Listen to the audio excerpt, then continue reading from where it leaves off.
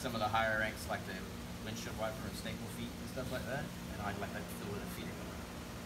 It's annoying, but when somebody does it to you, you're like, oh, kind of messes with your camera. So butterfly half, top foot's gonna go on top, not underneath. If you go underneath, you're kind of really jamming yourself. Butterfly half's coming up. So in this case, we have our underhook, we're in a pretty good spot. We start working, say, for like a typical butterfly type sweep. So what I like to do is I'll start trying to control the wrist or coming up for the actual sweep. What normally happens is I'll pull this arm back because he doesn't like it, right? So what I do is I scoot away a little bit, like I'm gonna start to come up. And that's the reaction that we're looking for. It's him to bring his body towards us with his knee. So I reach here, he pulls back, arm back, I scoot away, and he brings his leg in. As his leg comes in is when I dive under. I'm pulling, not him on top of me, this direction, almost like I'm flaring my elbow or bringing my elbow to my side. As I dive under, this foot, this hook, is flexed.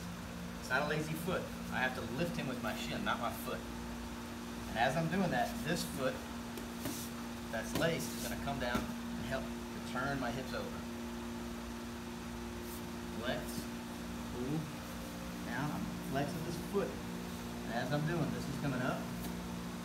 And the outside foot is coming to the top side. It's coming up, cupping, and extending away. Not straight out, extending away. We want our weight on this side. And if we're having trouble with this, say he's just a bigger guy or whatever his balance, he's coming back this way, he knows what's going on. Any kind of push I can do to get his upper body heading this way. Even if I come here, and I'm trying to get this leg in, and I'm extending, and say he's just cramming me and this and that, he's pushing the body away. Now I got all this real estate. Come back. Tighter. Push him away. I got room. I'm X'd. I'm not bringing my knees together and doing this X. I'm letting my knees come out. So it's kind of like a scissor lift in this sense. Cupping, but I'm not doing this. I want it up on my shoulder. Pushing more. Again, not extending out. I'll push towards his outside knee in this direction. We want to transfer his weight up here.